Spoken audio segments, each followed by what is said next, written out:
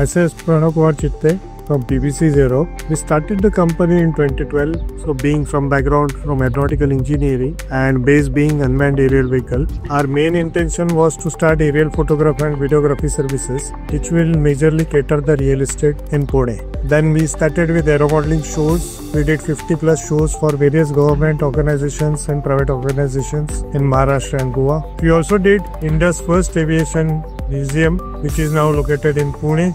Post launch of Drone Rules 2021, we started an RPTO and we got approval in March 2022 for micro class RPC. Then subsequently we got approvals for small class RPC, small class TTT, medium class RPC, and we are proud that we are the first one to get the approval for medium TTT also. Being an DGCA-approved RPTO, we strictly comply with drone rules and DTCs which are published by DGCA. We conduct theory, simulator and flying classes where we tell the candidates the right and legal way of flying.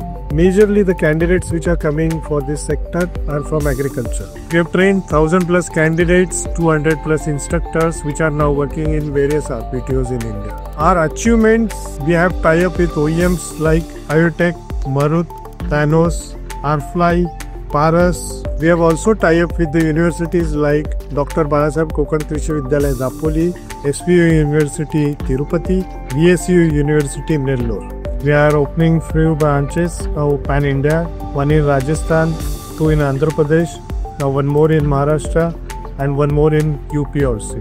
We are happy to announce that we have just signed an MOU with Combat Army Aviation Training School in order to train the Army officials and ex-servicemen in certification courses of drones.